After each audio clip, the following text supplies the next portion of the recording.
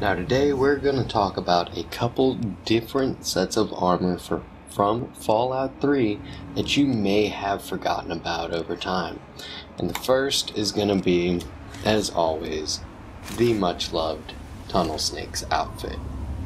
Now, somehow, despite their short appearance in the game, the Tunnel Snakes have actually managed to gather quite a fan base over the years. And, just for shits and giggles, it is fun to see a Wastelander dressed as some 50s dweeb running around nuking people. Next up, we have the Sharp-Dressed Raiders armor. Now, I'm personally a fan of all the Raiders stuff just for the ridiculousness of it, because as we can see here, it appears that we have put on some khaki shorts beneath our loincloth today, which is sharp-dressed as a homicidal maniac running about the waist half naked could ever fucking be.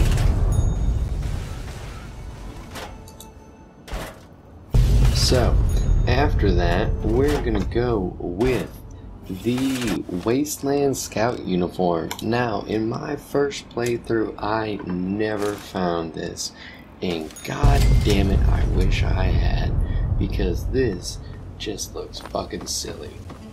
This man's running around looking like a straight up Boy Scout with a nuke launcher. I mean, in terms of Fallout ridiculousness, there's not more you could want than this getup. God damn it. No one's ever gonna be afraid of this motherfucker.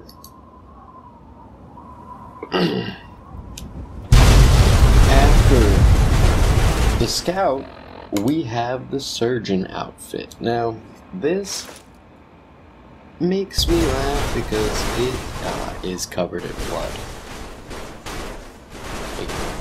You have blood all over yourself, everywhere. This isn't a good thing to be walking around. If you're a doctor, A, contamination. B, how did the blood get on your shoes? I don't like it. And then finally, for today, we are going to go with the Wanderer outfit. Now this is the one that actually looks like it's practical. You got some jeans, got a hoodie, got some boots, you're good to go. Of all of these, it is the one that actually looks like it makes sense. So, this is my favorite hidden gem in terms of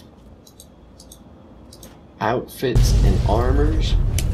It has some pretty terrible stats, but it looks cool.